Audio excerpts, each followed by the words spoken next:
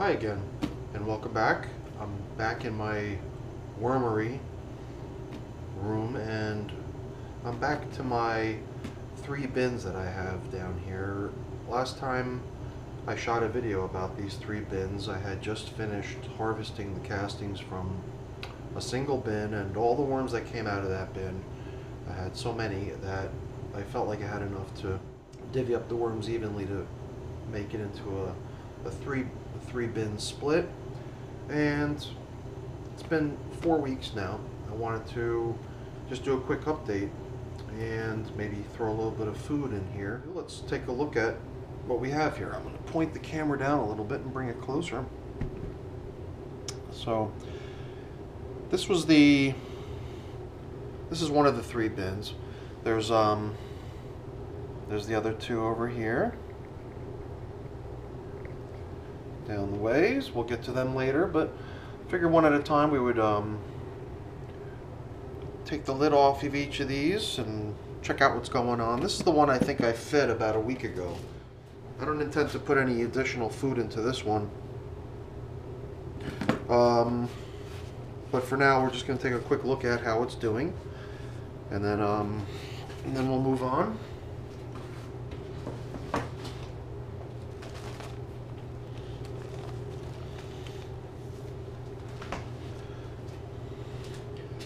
I already checked underneath.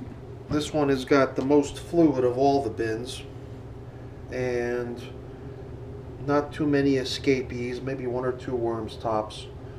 So I'm not too worried about it.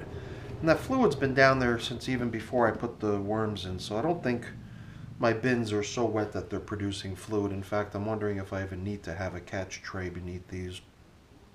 Next time I might just go without.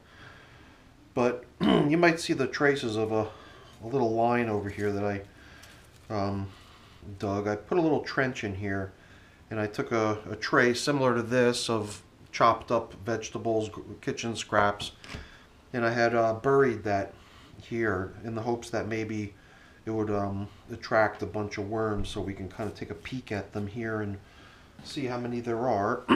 So why don't we do that and take a quick look at the trench that I just fed. Here you can see, yep, they're digging it. You can see once we start looking underneath the surface, the stuff has a really nice airy texture. I've been regularly sort of aerating the whole bin. I don't know if people agree if that's a good idea or not. My last thing I want to do is disturb the worms, but I think yeah, look at all these guys. There's plenty of them, right? I think they've got some fresh food here. I'm sure that the food that I gave them originally, there's still probably plenty of that in here. I think once I would start to see a lot of these leaves on the top vanish, or maybe some of these larger pieces of cardboard from the bottom are no longer present, maybe that's when I would start to think that it's time for some more food. But I think for now they should be pretty content. So this bin had been assembled and left to sort of stand for about a month before it got populated with worms, so all the materials inside had a chance to get wet. From day one, I've always suspected that this bin might be the forerunner out of all of them, but I guess really we'll have to see. So that's that's that for this one. Let's move down to the next one. Now the next one was the bin that I put together from scratch in the video last time. It was that I'd have one that was ready to go already, and then I would build the other one on the scene. And I can't remember the video. I might have even built that one in the video. I don't remember. It was maybe a little bit too long, that video, but whatever. Some people enjoy this stuff. So this is the next one. This one, I think I've given coffee grinds to all of these bins already over the course of time. But this one is the one I had really intended to put that chopped up broccoli and broccoli leaves into, and or at least a good portion of it. So I was going to take the same approach with this bin, which was to sort of dig a little bit of a trench in which to place the food. So why don't we do that over here? Just going to grab some material and move it aside.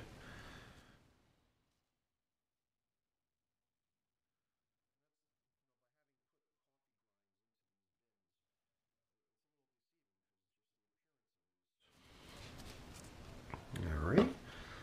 So yeah, you can see I've been moving things around in these bins, so you can see there's cardboard already floating on top in certain places.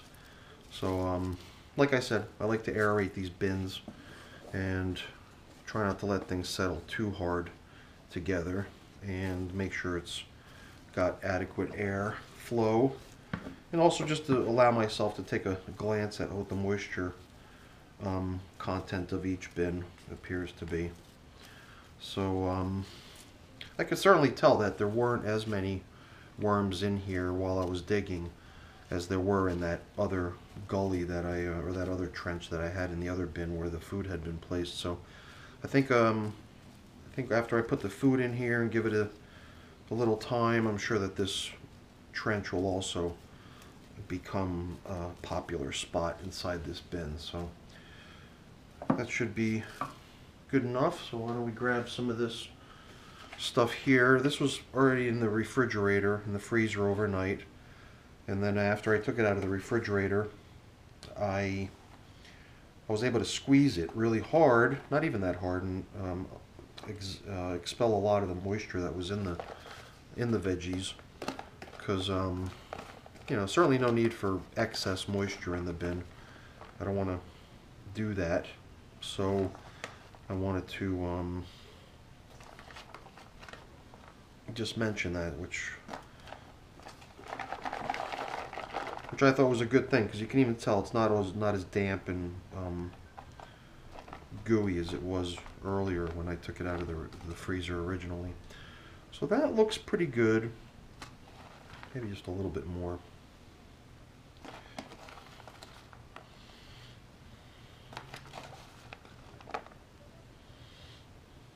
I think I'll save a little bit just in case that other bin looks like it could use it too. Or maybe we'll just put a trench in all three, and this way we'll have sort of a common place to check for worms each time we pop in on these guys. So I think that'll be our visit with bin number 2 here. Let's just cover up their little bonanza of food that I just gave them.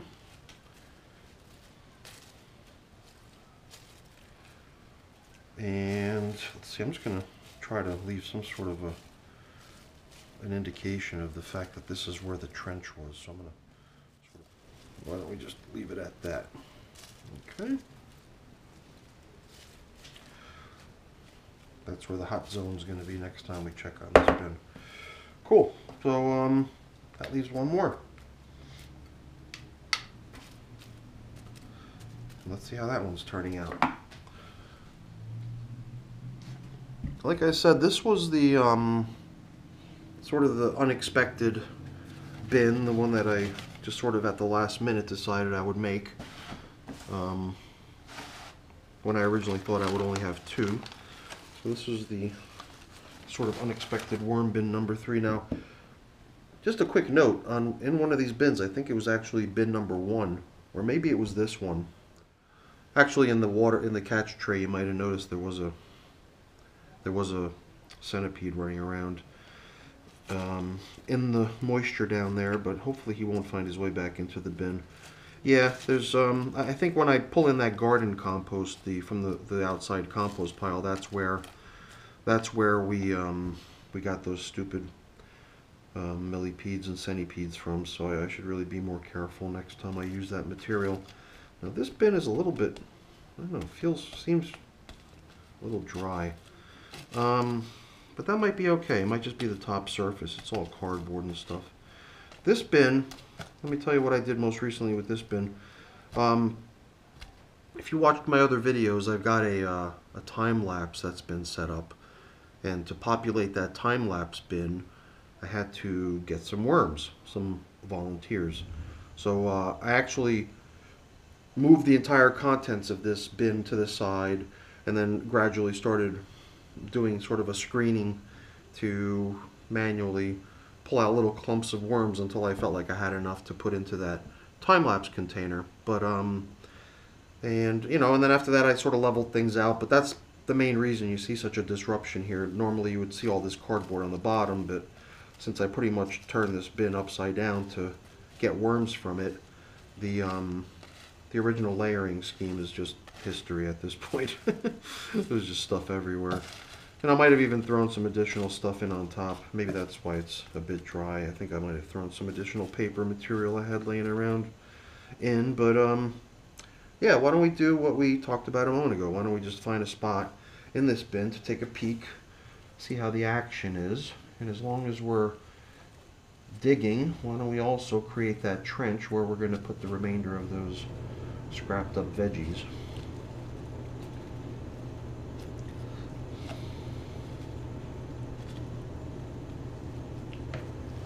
Here and there I see a worm or two, but they're pretty elusive.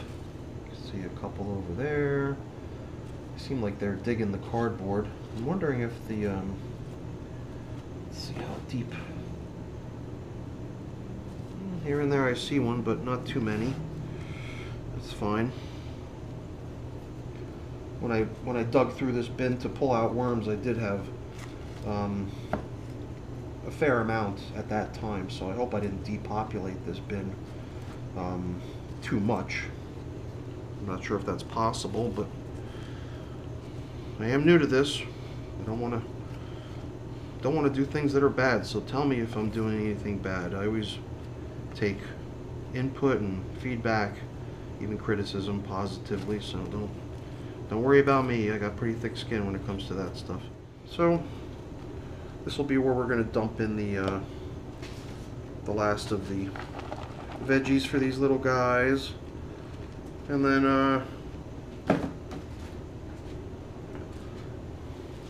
maybe we'll just use up some of this coffee I've been collecting.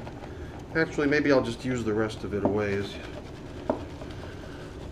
dessert for these guys.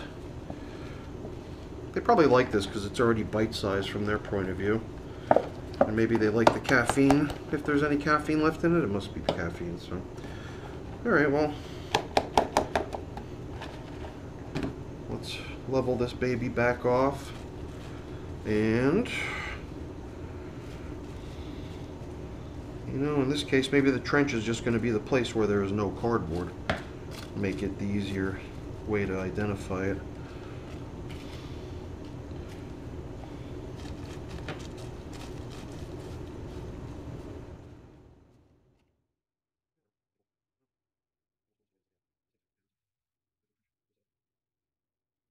I think that's pretty obvious, isn't it? So that's where we're at right now. Not much more to tell. All I'm going to do at this point is just basically cover these bins back up and put them back on the shelf, but just wanted to share with everyone how things are progressing 1 month in after the creation of these 3 bins and the population of the bins with the worms. So I'm going to go along and feed the rest of these guys with the remainder of this coffee. So thanks for joining me, and I hope you enjoyed the video. Come back for the next one. Thanks for watching. Bye.